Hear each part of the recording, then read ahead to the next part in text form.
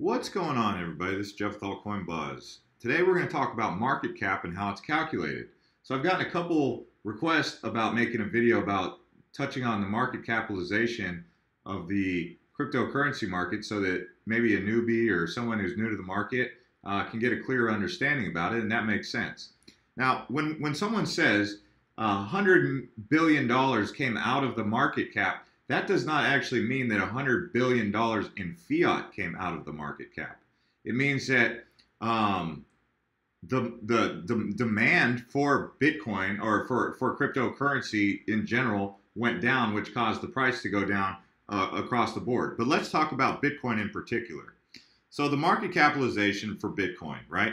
The way you get this number, and a lot of you probably already know this, you take the circulating supply and you divide that into, you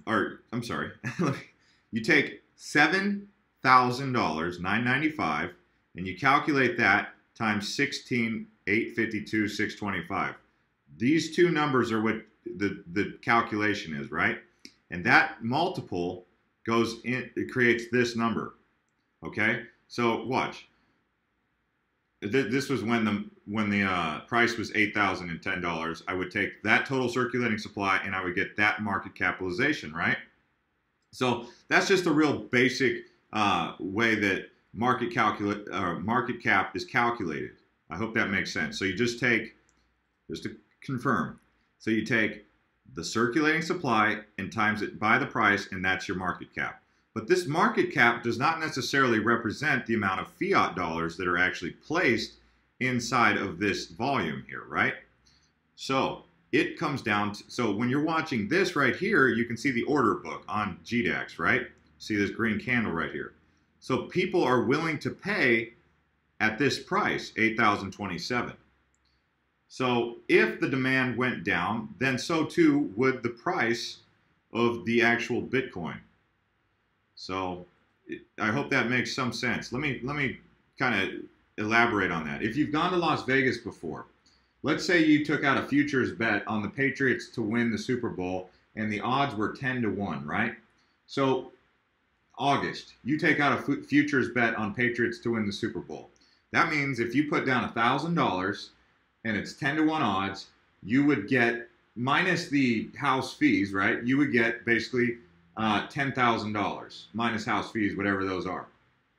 We're not calculating that because you also have to keep that in consideration when you're talking about exchanges, right? But that number can fluctuate at any given time. It could go to 9-1 odds. It could go to 15-1 odds. But whatever you bought in at is what you're set at, right? So that depends. So that the futures bet on the Super Bowl in Vegas could go up to 9-1 if more people wanted were picking the Patriots to win. It would bring that that favorability, that ratio up or down. I'm sorry, and then if it went in the opposite direction, it would go to 15-1, right? So if more people started picking the Broncos and less of the Patriots, that would be what would drive the price inversely. I mean, I'm trying to explain this very simply, but at the end of the day, if you saw, I don't know, $10 million in fiat injected into the market, that does not mean necessarily that the price of the market cap will go up by $10 million. We don't know the exact number, and I'm not going to get too deep into that because that's a guessing game that I don't think I can solve right now. You guys could try and solve that in the comments, but I'm not trying to answer that in a video, how all that works. But I just wanted to put this out there in very simple terms, because when someone says that $100 billion came off the market cap, that does not mean that it all went in, $100 billion went into fiat. Okay? So, yeah, when you're looking at GDAX or something like this, you can see these green candles indicate that there was a higher demand at that price. Okay? So, what's another factor or something I can point out? I wanted to touch on this on Crypto Compare. So when you're on Crypto Compare, you can see you can go to coins here and you can go and check and see the BTC volume by currency. You can see that most of the volume is made up of Japanese yen, and then the rest is US dollars. And then you can see 10% of the market is made up in Tether. Less than 10% is made up in euro, and a very small fraction is Korean won. So most of this Bitcoin volume is in Japanese yen. Isn't that interesting? So if you wanted to know for any coin, let's just say you wanted to know for Ethereum, right? So let's take a look at Ethereum and see where the volume's at.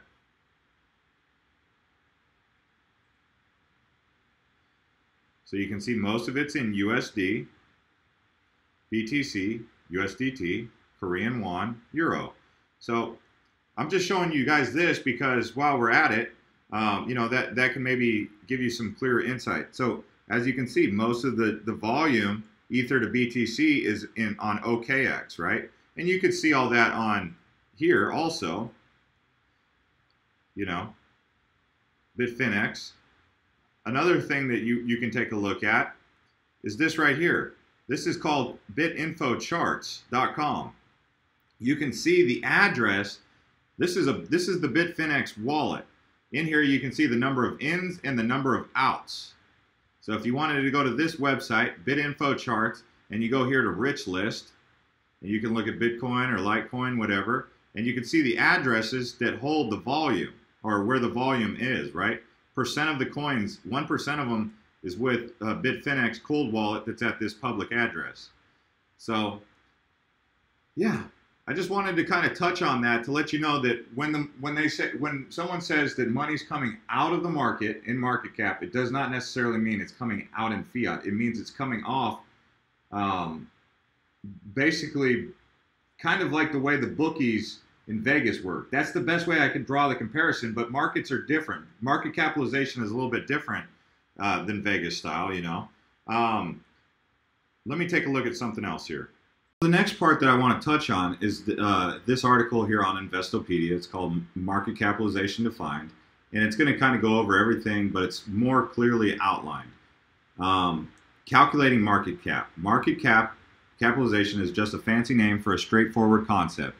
It is the market value of a company's outstanding shares.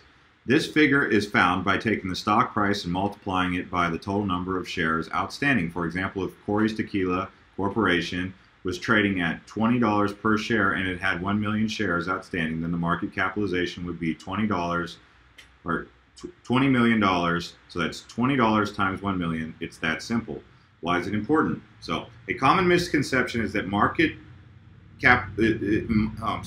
A common misconception is that the higher the stock price, the larger the company. Stock price, however, may misrepresent a company's actual worth. If we look at two fairly large companies, IBM and Microsoft, on February 15, 2013, stock prices were $199 and $28 respectively.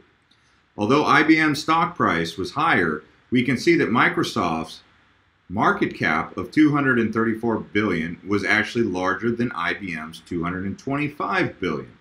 If we compared the two companies by solely looking at their stock prices, we would not be comparing their true values, which are affected by the number of outstanding shares each company has. So that's where they're talking, in our case, they're talking about coins.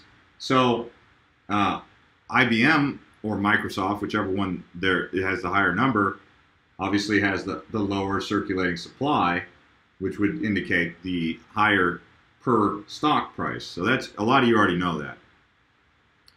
So that's where also it comes in: mega cap, large cap, mid cap, small cap, micro cap, nano cap. The bottom line, understanding the market cap is not just important if you're investing directly in stocks. It is also useful for mutual fund investors, as many funds will list the average or median price capitalization of its holdings, as the name suggests. This gives the middle ground of the fund's equity investments, letting investors know if the fund primarily invests in large, mid, or small market or small cap stocks. So this kind of outlines it, but as you can see, I think in this video we really hit the nail on the head with what you needed to know about market capitalization.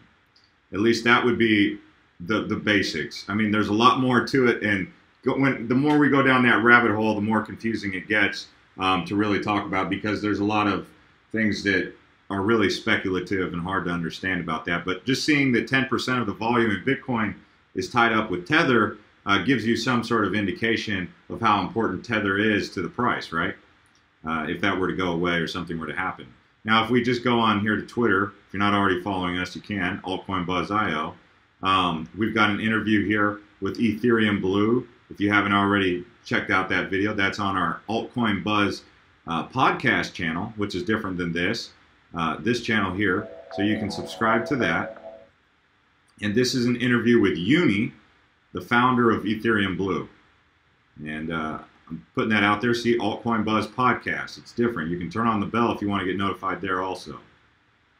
So if you like Ethereum Blue, come on to our podcast channel. It's also on the side of our channel here. If we just go to our channel, let's see here, AltCoin Buzz. Well, there's no actual. It's a featured channel on the side of our main channel. So you can pick it up there if you're having a hard time circulating it, or just get it on our Twitter. So yeah, just want to put that out there. One more thing that I tweeted out on my personal Twitter. If you guys keep up with me over there, I'm asking you guys, are you guys pretty excited about Light Pay option? I'm becoming very bullish on Litecoin at these prices. Anyone else? So what do you guys think of Litecoin at these prices? I'm just putting that out there, seeing what you guys think and feel. And if you're new to this channel, you can subscribe. If you've been subscribed, you can turn on that bell and get notified when videos like this drop. We'll see you guys next time.